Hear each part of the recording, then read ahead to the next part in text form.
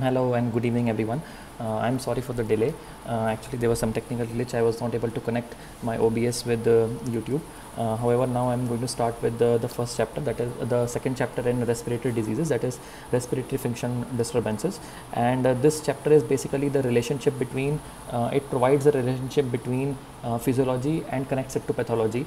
The basic things that we are going to discuss will be related to lung structure and function, and how that correlates with pathology, how we can use various investigations to check out the various disorders that occur in the respiratory system. So the basic organization of this chapter is that first you should know how the pulmonary structure is arranged. So in general, when we talk about the pulmonary structure, the respiration system, then it basically comprises of airways along with that are encased in the lungs. Along with that, we have the chest wall that is present outside, including the diaphragm, and all of this structure is innervated by neuromuscular system. And between the lungs and the chest wall, we are having the presence of the pleural cavity, which is lined by a thin layer of pleural fluid. So this is the basic structure of the lung, the entire pulmonary system. A schematic diagram that will once again show all these contents is represented over here. First is that this is the chest wall. Over here we have the lung parenchyma.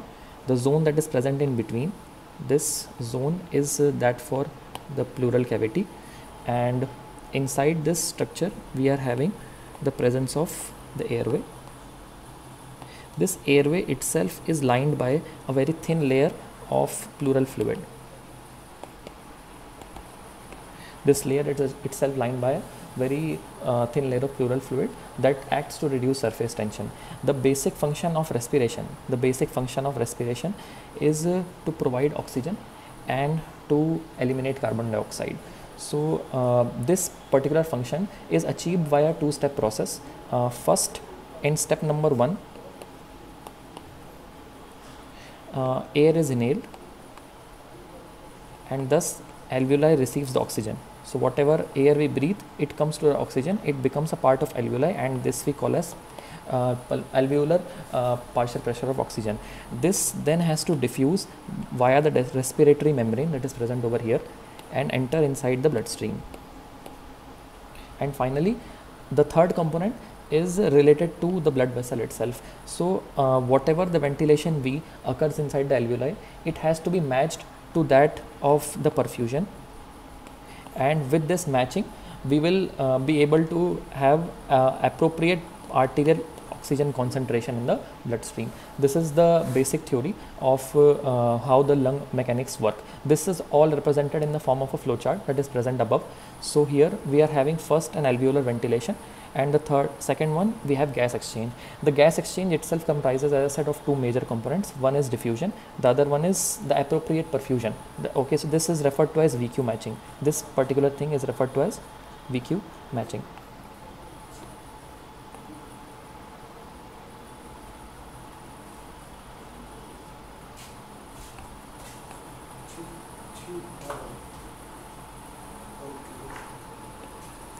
So in the first category, we are having the alveolar ventilation. This alveolar ventilation itself occurs by two main processes. First is that you have to change the thoracic cavity volume, and the second that you have to provide airflow inside the cavity. So this changing of the thoracic cavity volume, it is mediated by the neuromuscular system. This neuromuscular system is going to change the thoracic cavity dimensions in the anteroposterior dimensions, in the superior inferior dimensions, as also in the lateral dimensions. So this is how the thoracic cavity volume is increased, and this static function the static function of the lung is itself comprising of three major components. First is neuromuscular system that acts via chest wall to increase the thoracic cavity volume, and this is coupled with the lungs and the airway, and this acts together as one unit, and with that one unit together the lung is inflated or deflated. In normal resting conditions, this lung parenchyma, it is basically having the tendency for recoil. It is having the tendency to recoil, and the airway, because of the lined alveolar fluid, there is surface tension T that is existing on this. This is given by the formula T is equals to 2P PR by 2W. This is given by PR by 2W, whereas the chest wall itself is having its own elastic recoil properties, and this tends, all of this tends to collapse the airway. All of this tends to collapse the airway, and this airway has to be closed. But the chest wall, on the other hand, it tends to recoil outside.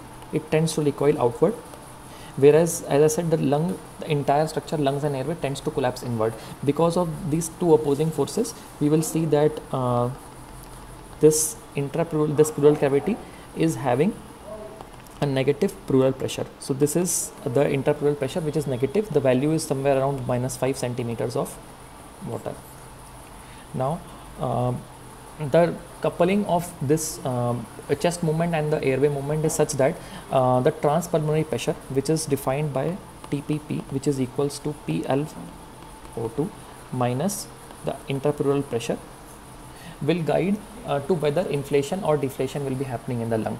So if I say that you are inspiring, the chest wall cavity will increase. Now if the neuromuscular system has received the signal for inspiration and the inspiration is occurring, so chest wall tries to move out, and we know that in this closed cavity system we are first experiencing that the volume PV is equals to constant. So we will have this volume that is going to increase, so pressure will likely fall.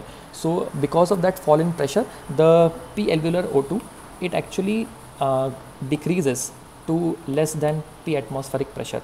Because it falls to less than P atmospheric pressure, we will see that it is going to cause the air to move from the atmosphere into the lungs. This is the mechanism for inspiration. Similarly, expiration happens where the chest wall dimensions will close, and that will cause the alveolar pressure to increase above that of the atmospheric pressure, and that will cause exhalation of the air to occur because this transpulmonary pressure will become positive. This all is represented with the help of a compliance diagram, and that compliance diagram is basically represented with the help of respiratory pressure, which is the pressure between the atmosphere minus the pressure that is present in the alveoli. Now, if this value PLO2 is equal to 0, if I represent volume over here and the difference of that is the TRP over here, then the particular volume at which this value is 0 is referred to as FRC of the lung. So after that, if this P alveolar O2, it starts decreasing. If it starts decreasing because the chest wall dimension has moved out, because the chest wall cavity has moved out, P atmosphere will move inside, that is the air outside the lung, it will try to move inside, and that will cause the chest wall dimensions to increase. That will lead to inspiration, and thus the chest wall cavity, the air, then the lung volumes will start increasing. So this is how it is represented. So it will gradually, under maximal inhalation, it will achieve the volume of TLC. Similarly, during expiration, this can be extrapolated, and the volume that is achieved under the normal conditions, the patient is able to achieve residual volume. So the patient can never achieve a volume of 0. He will always end at the level of residual volume. The reason for this is referred to as dynamic airway collapse. So when expiration happens, when expiration occurs, then during that process, because the smaller airways, they do not have any supporting structure that is going to support them for during expiration, and so the elastic recoil pressures will overpower the pressures that are present inside the tubular system, and that will cause that will immediately cause this tubes to collapse, and some amount of air will be trapped within the alveoli, and that is referred to as residual volume of the air. These total lung capacities and residual volumes, they cannot be measured directly, so you need some measurement methods to identify these lung volumes. These methods include first body plethysmography, and second is helium or neon dilution method. of the two, the better one is body breathing sonography. Actually, it is capable of even providing us even more information regarding the respiratory function, and it will provide important information regarding the airway resistance to us. Along with that, it can provide an index of neuromuscular function. So in this structure, we have completed this what are the various structures and what contribute to the static function. Now looking at how this will work in a mechanical perspective, we should take note that these lungs and all these airways, they contribute to the elastic recoil forces of the lung, which includes the lung recoil that is mediated by the elastic structures which are present in the lung tissue, and the surface tension that is mediated by the surfactant fluid that is present inside the present at the the air liquid interface that is present at the level of alveoli. Now the chest wall recoil and the lung and airway, as I already described, because they are opposing forces, the interpleural pressure will become negative. Similarly, the transpleural pressure or the distending pressure will is defined as the P alveolar minus IPP, and it will be the guide to whether inspiration or expiration is occurring. All these processes will contribute to static work of breathing, and the static work of breathing is nothing but the minute ventilation. It will be the guide to minute ventilation.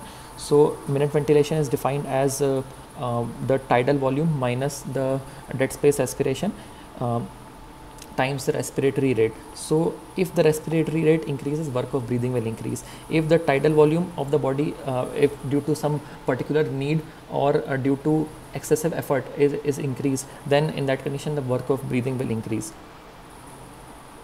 Now similarly, we are having now I discussed that there were two components. First component was the change in the thoracic cavity volume, the other was the airway, and the second component of the pulmonary system was to alter the airflow, that is provide the dynamic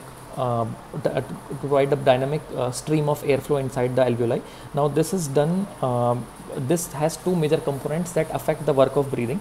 Okay, this is referred to as a dynamic component. First is the frictional airway resistance, that is mediated by the movement of molecules into the stream of the flow, and this is generally very minimal both during inspiration as expiration. The value is less than 2 centimeters of water per liter per second, but the dynamic airway resistance is more important. It generally occurs during rapid exhalation process, and it is itself explained by the Bernoulli principle. The Bernoulli principle is studied in physics, in which we state that if there is a fluid, a constant stream of fluid that undergoes through a variation in its height and its velocity and the cross section of the area in which it is flowing, then the delta P, that is the changes in the pressure, the changes in the kinetic energy and the change in potential energy that will happen in this stream of fluid will remain completely constant. So they will be equals to 0. So if suppose I am talking about the airway, if suppose we consider this airway, this is the larger airway, this is the smaller airway, and this is then the alveoli. We know that delta P is equals to Q into R and Q is equals to A into V. So in the smaller sections of the airways, we know that the total cross sectional area of the alveoli or of the smaller dimension airways, they are more. So we know that because the total cross sectional area is more, the velocity will eventually be less. If the velocity is less, then the kinetic energy is less. So if the energy has these components, then if kinetic energy component is more, then the pressure component will be more. But when the velocity, say for example during exhalation, the entire air stream has to move from a large cross sectional area and come into an area of very small cross sectional area compared to that which was offered by the alveoli. So this requires that the velocity to increase. So this velocity increase is because of the Bernoulli principle, because energy and pressure, this relationship remains the same. If the kinetic energy will increase, then it means that the pressure has to fall. So if the pressure inside the airway decreases, the elastic recoil forces will again overpower, and that will cause the airway collapse to occur during the expiration process. So this is referred to as the dynamic airway resistance, and it is very classically seen in the case of emphysema, but it can also be seen in asthma or chronic bronchitis, any condition that causes airway narrowing, and also something that leads to increase airway collapsibility like tracheomalacia. And this phenomena itself is referred to as autop phenomena, and this is a ventilator setting in which what happens is that due to this dynamic airflow limitation, there is some restriction on the compliance of the lung that is imposed. The reason for that is because some amount of air from the lungs cannot escape because of the closure of these airways. There is a flow limitation that will occur.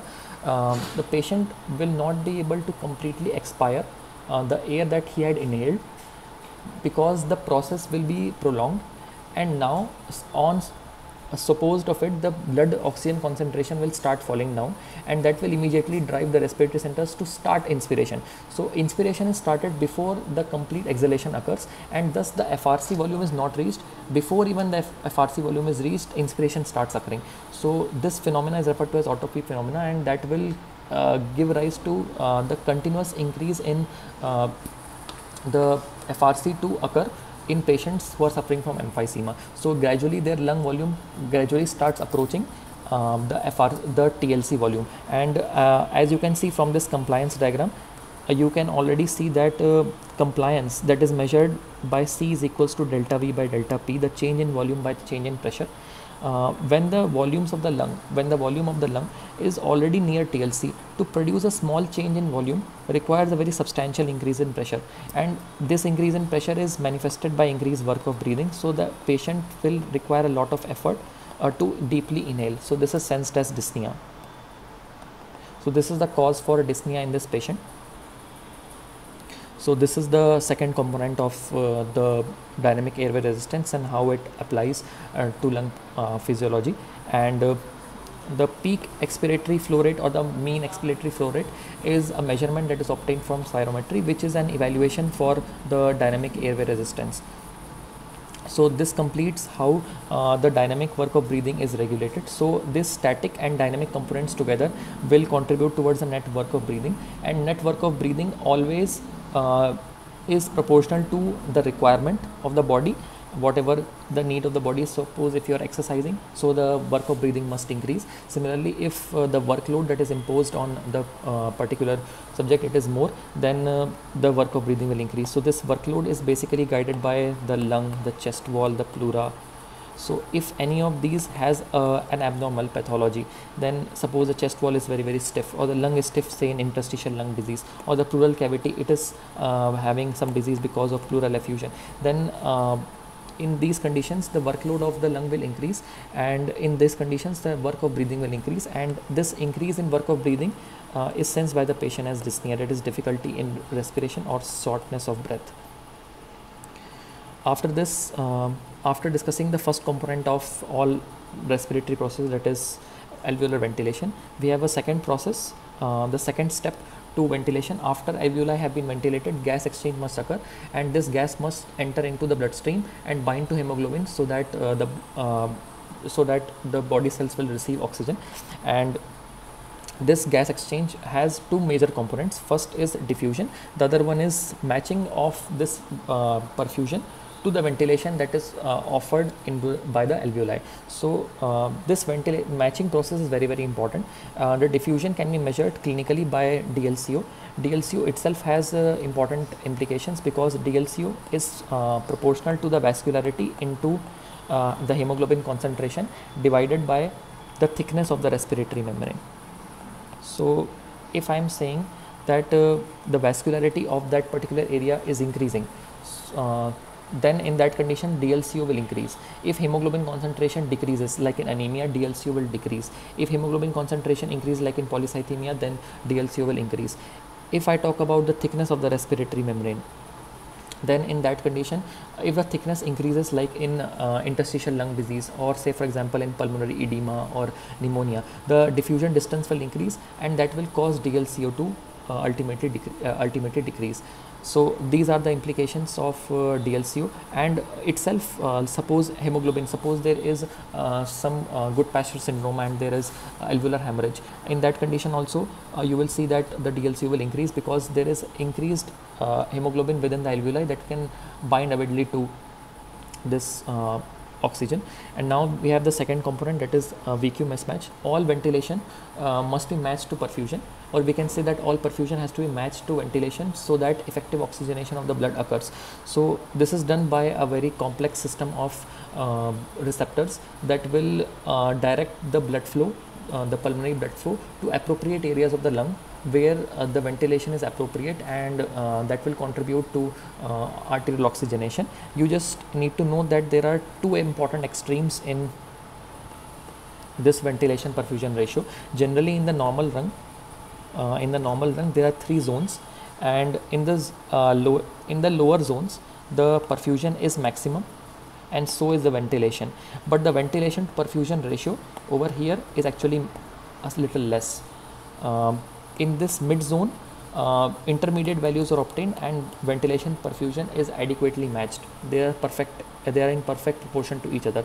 In the superior region, the ventilation is less and so is the perfusion, but ventilation is generally little more, so V by Q ratio is more than 1. The two extremes of this ventilation perfusion are that V by Q is equal to 0 and V by Q is equals to infinity, and somewhere over here is a perfect match, that is V by Q ratio is equals to 1. In the condition where V by Q ratio is equal to 0, it means that ventilation was equal to 0. So perfusion was given to that particular alveoli which was not ventilated at all. So blood that will pass through this area will not become oxygenated. Rather, the deoxygenated blood will mix with all the oxygenated blood that is returning from other areas of the lung, and that will contribute to a decrease in the arterial oxygenation in the final arterial bloodstream. So this is referred to as a shunt, and all shunts will lead to hypoxemia. Similarly, when I say that V by Q is equals to infinity, then it means that Q is equals to 0. So alveoli are adequately ventilated. They may or may not be adequately ventilated, but the perfusion is completely absent. So this area does not participate in the gas exchange process that is central to providing oxygen to the bloodstream. So respiration does not occur. So this is referred to as wasted ventilation. This area itself is referred to as dead space, and this dead space is physiologic. Dead space are of two types. One is anatomic, the other is physiologic. The combination of the two is the total dead space. Anatomic dead space is equals to 150 ml, and physiologic dead space is generally 0 ml. So if physiologic dead space occur, it means that in some areas of the lung V by Q ratio was infinity, and this is pathologic.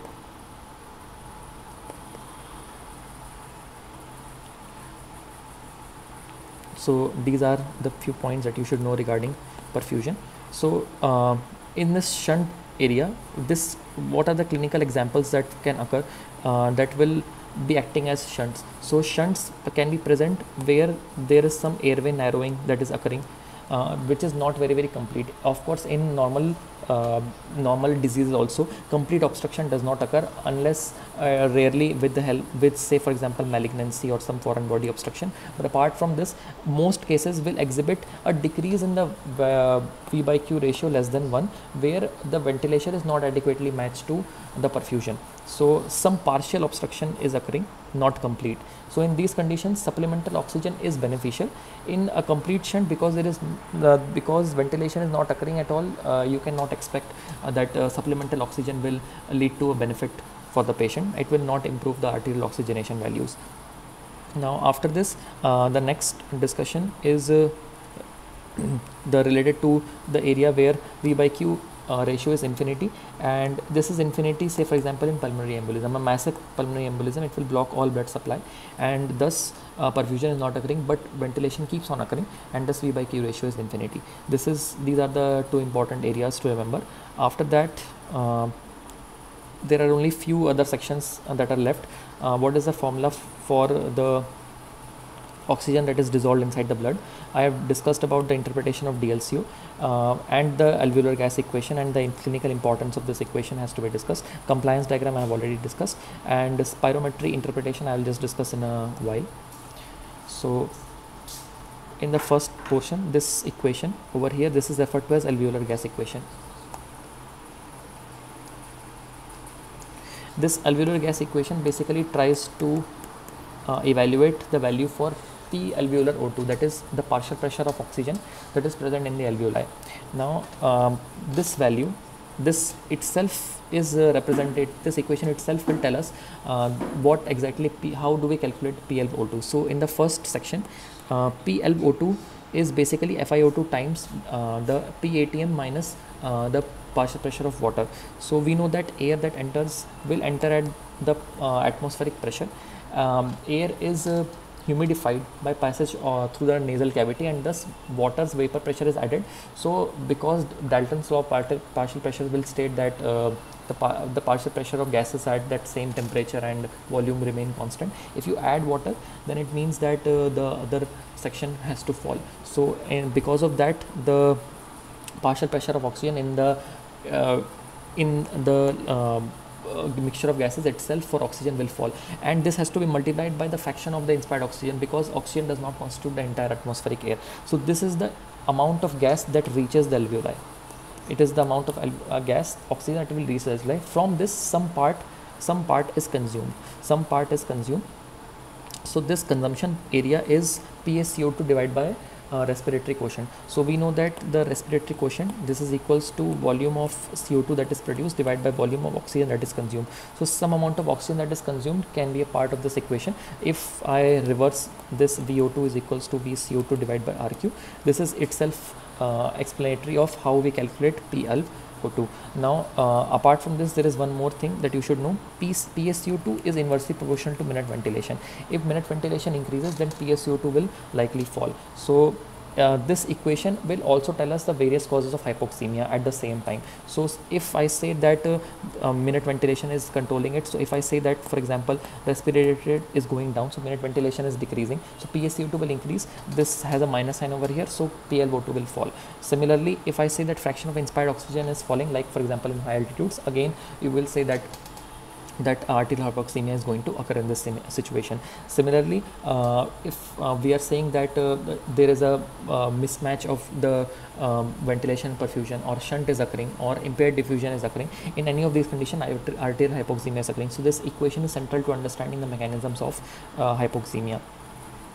Now after this discussion, we come to the last section, that is calculation of the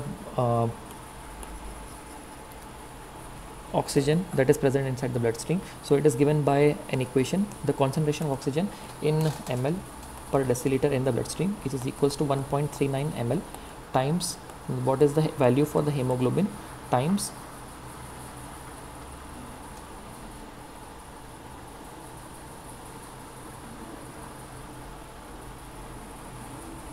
okay, it is given in Harrison's book itself. So let me show it to you.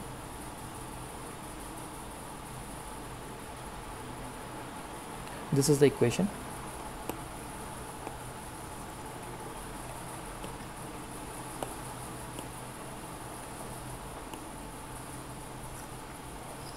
So concentration of oxygen, that is equals to 1.39 in ml per deciliter times the hemoglobin in gram into percentage oxygen saturation. This is the amount of oxygen that is bound to hemoglobin, whereas that which is freely soluble in the bloodstream, that is given by SO2, okay, that is equals to KH, the solubility constant, time P gas. You can see that as measured PaO2 times the solubility constant, that is 0.003, and this will give us the value for the arterial oxygen concentration. Now the flow volume loops are also discussed in Harrison's itself, and these are the various types of flow loop diagrams. You can have a look at it in the textbook. So in the first diagram, this is the normal lung anatomy, this is the normal lung flow volume loop, and here this is how you will read it, and this is the TLC, this is the residual volume. This process, this process over here is the inspiratory process. This is how you will read it. So patient will move from the residual volume all the way up to the TLC. So this is the inspiratory portion of the curve, this is the expiratory portion of the curve. This under normal conditions, under maximal expiration, initially there is a maximal flow that will be achieved, but after that dynamic airflow limitation will cause the peak expiratory flow rate to fall at every specific lung volume. Now if I say that there is some airway obstruction occurring, the airway obstruction that is occurring, that is then represented by the scalloping of this expiratory portion of the curve and a fall in the maximal expiratory flow rate that can be achieved. Now if I say that there is a fixed type of obstruction, be it intrathoracic or extrathoracic, then there is a plateauing that is of the curves of both the inspiration as well as the expiratory component. Whereas if there is a variable type of obstruction at the level of the intrathoracic or the extrathoracic area, you will see that when the particular limitation is intrathoracic, okay, when the particular limitation is intrathoracic, then the obstruction that will occur will affect the expiratory loop. It will affect the expiratory loop. Whereas when the obstruction is likely extrathoracic, then it will affect the inspiratory loop. This is the evaluation for the flow volume loops. I think that completes the discussion of our discussion related to this particular topic. I hope you will read this topic from the book itself. If you have any questions, then you can ask on live chat, or you can post it in the comments. I will be very happy to answer them.